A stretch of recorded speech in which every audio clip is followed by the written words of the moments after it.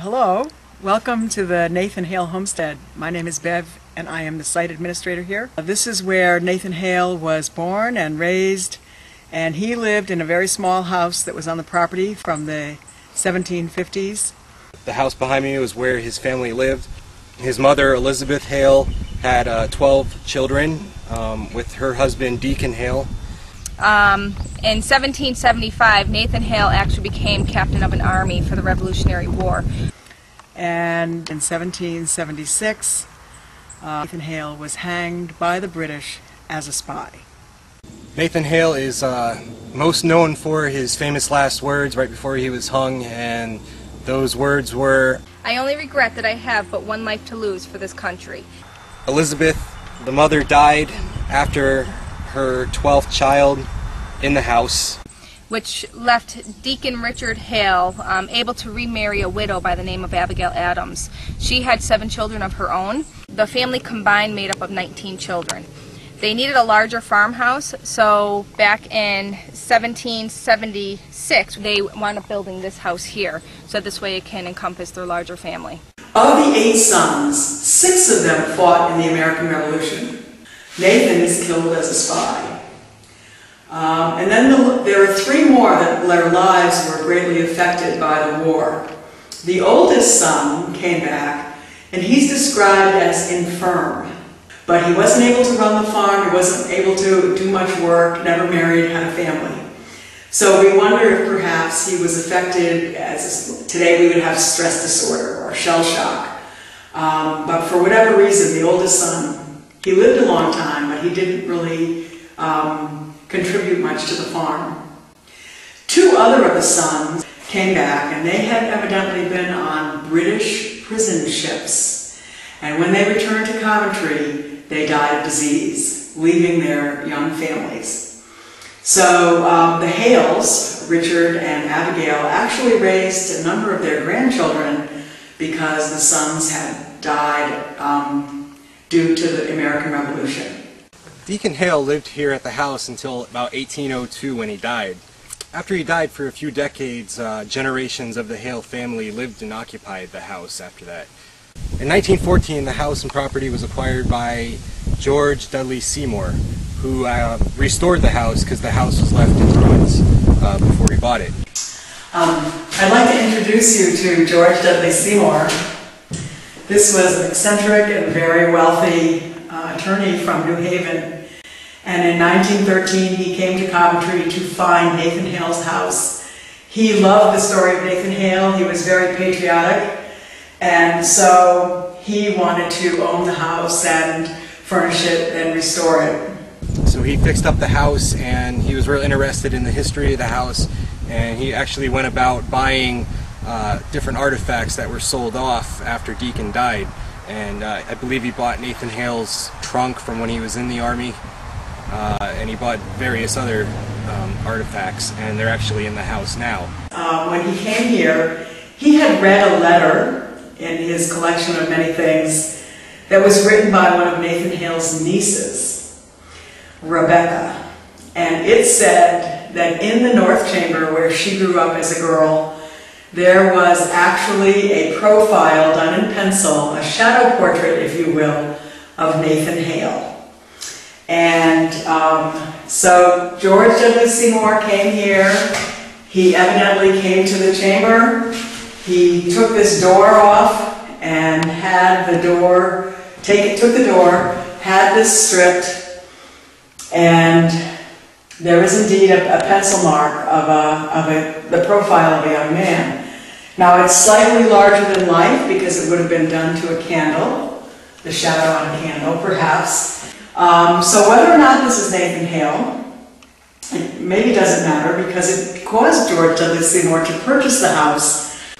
A very interesting end to the story is that George Dudley Seymour, here's another photograph of him. He never married or had children, but he dearly loved his horse.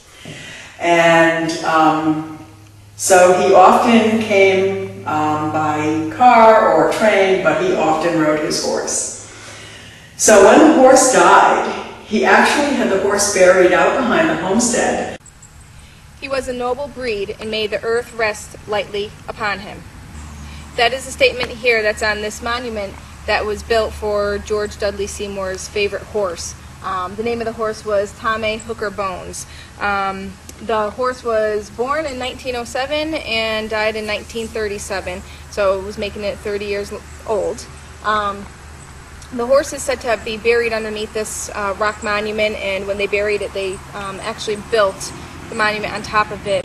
So when you come to the homestead, you will see this. Many people say, "Who's buried here?" George Dudley Seymour's horse. After George Dudley Seymour was done restoring the place, painfully restoring it, he died in 1845, and then the property was given to the Antiquarian and Connecticut Landmark Society, who has operated ever since. I don't know how many people died here, but I can tell you that in the 18th century, everybody dies at home. There aren't any hospitals, there aren't any old folks' homes, so people died at home. And what they usually did was they had a wake, and what that means is they would lay out the body in the parlor for a few days to see if they would wake up. In the 18th century, they did not understand being in a coma or being unconscious, but they knew that sometimes dead people woke up. Except for Nathan Hale, all of the family is down in the cemetery. The Nathan Hale Cemetery is about a mile from here. Now, the stories that are already well circulated about the unusual activity here is that George Dudley Seymour brought guests here, and they had great parties here. And one time they had ridden in a carriage, and his friend got off the horse and buggy and walked up to the windows to look inside, and as he was peering in, he saw something peering back at him through the window, and as he backed off, this thing disappeared, and it was later said to believe that it was the former owner of the house, Deacon Hale. Another story is that perhaps one of the servant girls, Lydia Carpenter, which has been supposedly seen sweeping the upper hallway, or she goes into the kitchen. So she has been felt and heard a number of times through the ages. The guides that work here and give the tours have had a number of experiences. One of them is that upon locking up the door, somebody heard somebody weeping, loudly weeping in the house. Another one is we have two guides on usually, and one was giving a tour in the house and heard somebody upstairs and thought the other guide was on a tour and said, are you up there? Yes, we're up here. And after she finished her tour, she went out to the visitor center in the barn and said, "Oh, I thought you were upstairs on the tour." She said, "No, I've been in here the whole time." So somebody answered back from the upstairs. So we don't know whose voice that was. One of the experiences that happened here was to our guide Elizabeth. She and her husband had come to a hearth cooking class. And when they were leaving and walking away from the homestead on a very dark night, they looked up at the attic window and they saw a bright light in the window. And even her skeptical husband admitted that he saw this bright light. Now the lights were not on in the attic, and even if they were, the single light bulb is behind the chimney stack. So there's something unusual about the window here in the attic behind me. There have been the usual sounds and creaks and lights, and some of those issues are, that's an old house. You know, things move and creak and settle. Another story that has been circulated is the sound of chains in the basement. And some people seem to think that that's Joseph, Rebecca's father, the one who had been on the prison ship and came back and died of disease. So here we are, some 60 years later. The museum is open to the public so that people can learn about the Hales, the very patriotic family, and our Connecticut state hero, Nathan Hale. Cpear investigated the Nathan Hale homestead in Coventry, Connecticut on August 1st, 2009 to try and capture claims of paranormal activity that was occurring within the homestead. The claims of activity included some apparitions, as well as seeing lights from the attic, hearing banging sounds, voices being heard, as well as the rattling of chains coming from the basement. A few of Nathan Hale's family members have died on the property where the homestead is located, as well as a beloved horse of George Dudley Seymour named Bones. There's actually a monument on the property where Bones was buried. The night of the investigation was clear with no rain or wind. The equipment used that night were digital cameras, as well as the EMF and K2 meters, digital voice recorders, flashlights, handheld video recorders with night vision, and a surveillance system. When we set up for the investigation, we used 8 cameras on the surveillance system, which was distributed throughout the house as well as the homestead. We're here at the Nathan Hale Homestead, and we just got done setting up our video. And just to show you how we're set up, camera 1 right here is in the first floor parlor room. Camera 2 is going to be the second floor, facing to the stairs into one of the bedrooms. Camera 3 is going up the stairs from the first floor. You can see we got the back hallway as well back here, and going up the steps. Camera 4 is down in the basement. And camera 5 is actually up in the attic. Camera 6 is the office room, where camera 7 is outside exterior of the building. We're hoping to capture some lights up in these windows when it gets a little bit darker, or something along the side here. And the last camera, actually, we ran it all the way out to the barn that's outside the house itself, and that's going to be a good shot. That's pretty much it. The cameras are set up. We're ready to rock and roll. Our team had a few personal experiences during the investigation. One of them was when Anne Marie was out in the barn. There was a light source that was coming in from the outside, and she was actually able to see a shadow move across the light source, completely blocking it out. On the bench, looking directly up into the loft where the fan is, there's a split in the boards that lets a straight line of light down. And when we first sat down, I saw something move in front of the light. And then we sat there for a while with the K2 meter and the digital recorder, and it did it again twice. It blacked it out, and I said, "Carrie, there it is again," and then it went back the other way. It was kind of weird. A second one was when Chuck was upstairs. When nobody was around him, he felt his shirt being tugged. I was up in the attic and up in the mannequin room, or whatever room they want to call that, and I was with Dan and Jay, and I went to turn. I had my back turned facing Dan, and something tugged my shirt. I mean, like a little couple tugs. I thought it was Jay walking behind me to get by me, because it was real narrow up there. He was 25 feet the other way, and Dan didn't see anybody behind me. Looked around with the K2 and didn't really get any hits, but it was a tug on my shirt. A third one was when Anne Marie and I were investigating upstairs. We heard a loud banging sound. Come on, there's got to be someone in here. Someone that's not going to be afraid, who's brave. Say, you know what, yeah, I am here.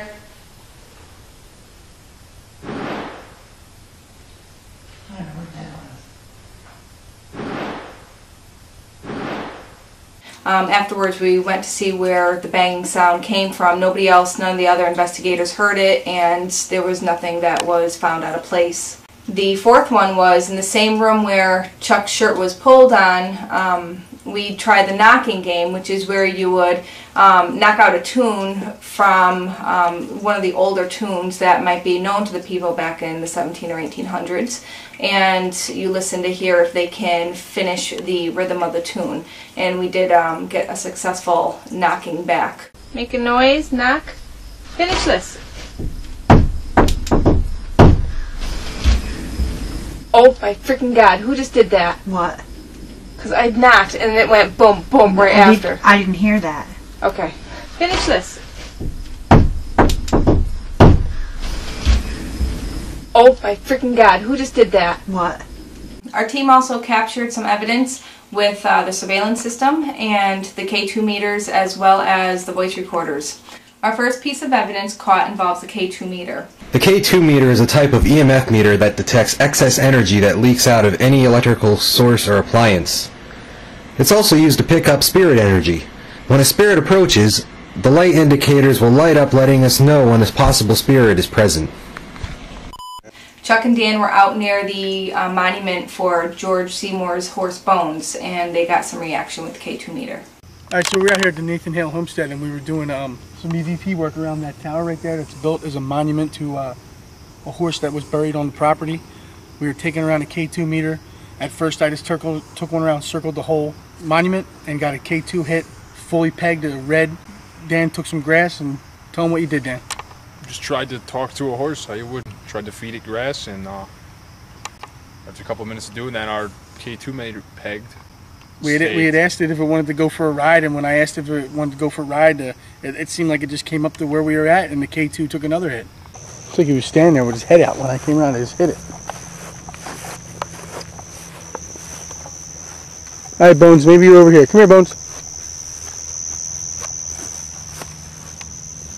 Where are you? Come here, boy. Come here, boy.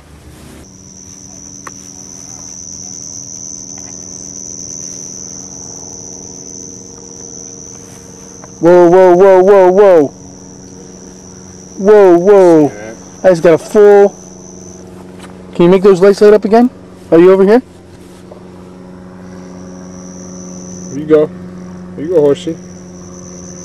I'll make sure it wasn't on camera. I think so. You had it in your hand the whole time. That thing went all the way to red. You want to go for a ride? You want to go for a ride? You do? You want to go for a ride? All right. We can go for a ride if you want. Come here, come here. Let's go for a ride. Come on back over. Come on back over. We'll go for a ride. Hey, buddy. How you doing? How you doing, buddy? That was an unexplained K2 hit by the horse's monument. 2 separate hits we had. Maybe it was the horse wanting to go for a ride. Did a sweep at the end to make sure there was nothing that could have possibly set the K2 off, equipment. No underground wires. And Looks good to me. I mean, only around the monument, and that's the only part of property where there's actually anything buried. So it's something very interesting. Something we'll have to send another group out and look at. Our second piece of evidence caught was a strange light viewed on one of the surveillance cameras that was located outside. The light actually starts from the, when you're viewing it on the left side of the screen, it goes down and then along the edge of the camera, and then it goes back up. We don't have an explanation for what the light source was, so we're not certain what it is.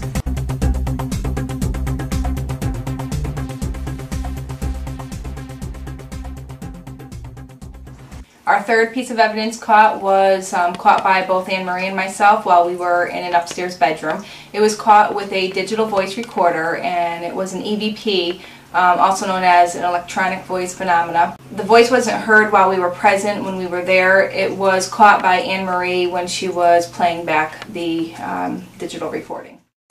Maybe it's just the angle that I was holding the camera at where it reflected. Maybe it's just the angle that I was holding the camera at where it reflected.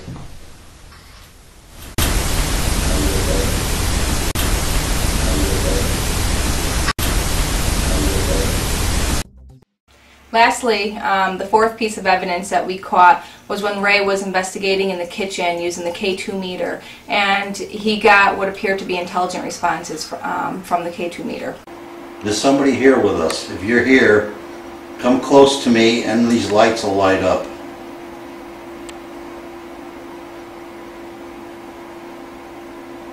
Whoever just passed in front of me, can you do it again?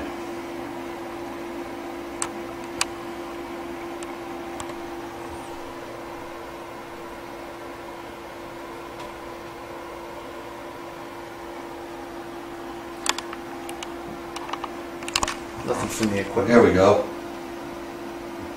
All the way up to red. Okay, if you stand back, that's good. If you'd like to communicate with us, come as close as my hand and I'm holding this object as close as you can, and more lights will light up.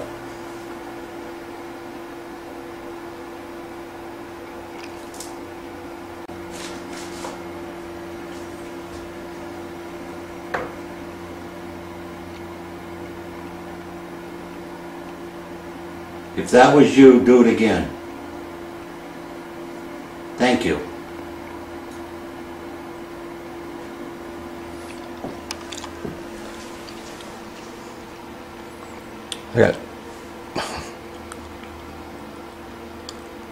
I just had a spike on the other EMF meter a minute ago. Not now, though. Well, that's not that it's doing it. I'm going to ask you yes or no questions. If it's a yes question, come close to this thing again and the lights will light up. If it's no, just stand back. Do you live here?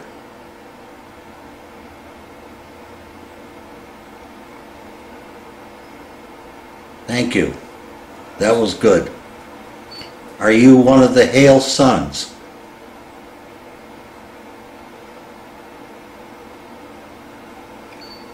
Is your name Lydia? Were you a servant here? You hold this, Jay.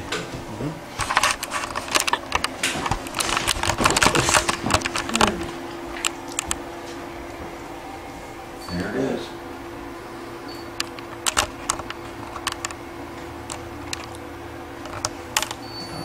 Are you one of the Hale daughters? How do I zoom this thing?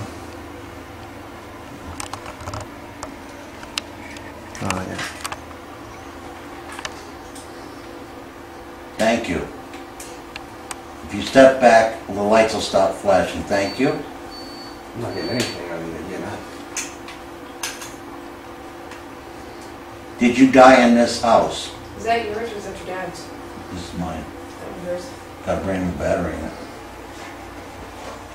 If you died in this house, come close as possible to this machine so those lights will light up.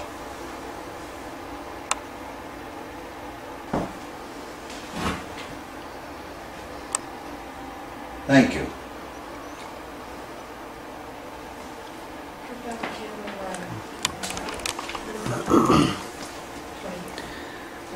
That was strong.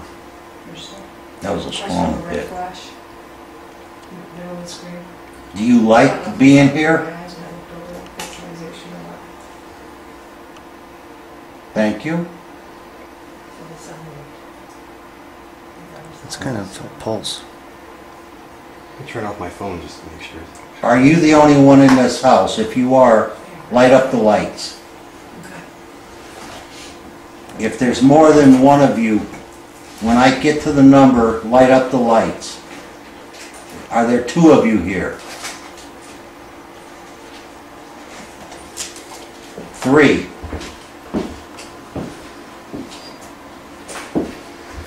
4.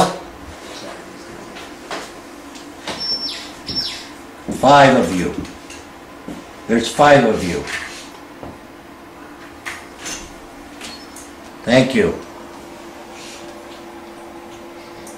Count the seconds in between that it's flashing just to make sure it's not something like a pulsation through any electrical lines. You know what I mean? Okay, I'm going to speak to one of the Hale daughters. If you're here again, can you light up these lights again for me like you just did? This way I know I'm speaking to... Thank you. I'm not getting any spikes on this EMF meter. And neither one on the other one either. Were you the youngest daughter? Were you the oldest daughter? Is your name Sarah? Is your name Elizabeth? Doesn't like me. If you are a female... Oh, you are a female. Okay, thank you. That was 29 seconds. I would say. I'm going to count again. Mm-hmm. After that one.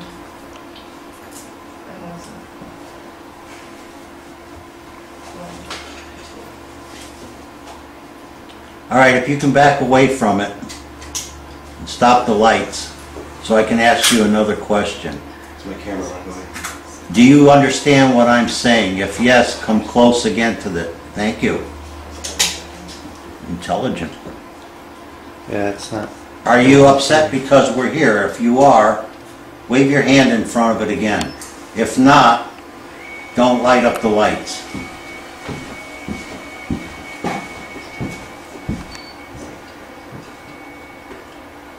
There's 5 of you here?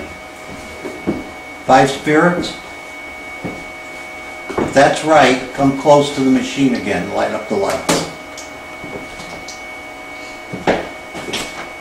4? 6? Oh, there's 6 of you. I'm sorry. Thank you. Just above 30 seconds.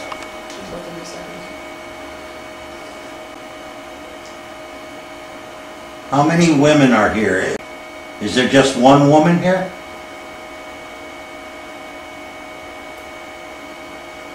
2? 3? 4? Are you all women? 22 seconds. 32 seconds. 22 seconds. I'm going to set this on the table. And if you want, you can light it up right off the table. And there's like no other like sources around here, like nothing on the ground. Did you sweep it all or anything? All right, stay where you are. I'm just going to sweep around and see if this lights up by itself.